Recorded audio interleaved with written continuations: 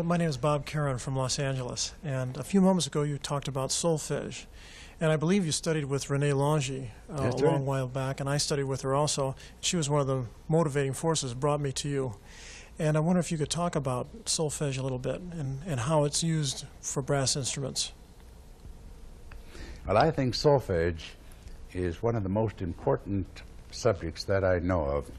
Many years ago, when I first joined the faculty of Northwestern University, about 25 years ago, I brought up the subject of the desirability of solfège in their teaching, and they looked at me like I'd told a dirty joke on Sunday in church, and it was received terribly.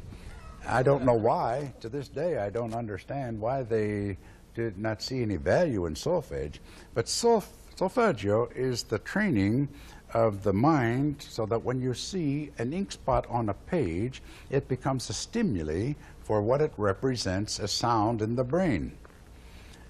If you look at words, words have meanings. If you look at the word stop, S-T-O-P, those are just ink spots. That has a meaning. Red, R-E-D, a color. All you see are those ink spots. It means something. You take a man in electronics and you give him a symbol in electronics, and he immediately is thinking of Ohm's law, the resistance, or this or that, whatever in the discipline that it represents. Ink spot means something. What does it mean to a musician? Now, if ink spots on a piano, unfortunately, could mean you touch this key. I want to touch an A. So you hit the A. You can play that A without hearing it. In other words, it'll give you the answer. You can do it as a question, and it'll give you an answer. A brass instrument, the laws of acoustics are such that it should be a statement. Now, you develop the ability to have a statement by the study of solfège.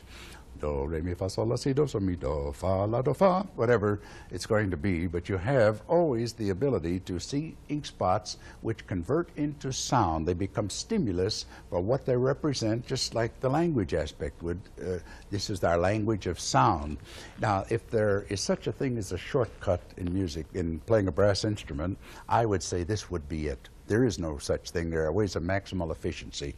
But this is one of the ways to maximal efficiency, is to have solfeggio. Herseth is a master of it. Dale Clevenger, our first horn, is marvelous in solfège. I had to have it required for 3 years at the Curtis Institute. I took it for 6.5 years. Lange's, when she was married, the married name was McHale, and married a Nobel player, and so I knew her as Madame McHale. But I asked to be in her class, and it was one of the most valuable experiences. There are 2 experiences I remember at the Curtis Institute that were just magnificent for me. The 6.5 years of solfeggio with Madame McHale, and 3 years of phrasing with Marcel Tabuteau, the first oboe player of the Philadelphia Orchestra. I was in this phrasing class, again by request, and I took it for as long as they would tolerate having me in there.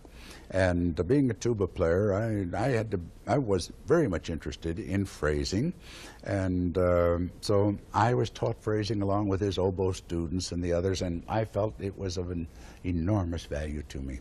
Solfège is something that I wished any trumpet player having difficulty with accuracy, or any tuba player with accuracy, I wish they would master solfège by taking 20 minutes a day and a pitch source and start from scratch with the worst voice in the world. If there's changes in range, drop octaves or whatever, get to where it suits you, but nevertheless, a consistent daily dose of solfège is just magnificent for any of us.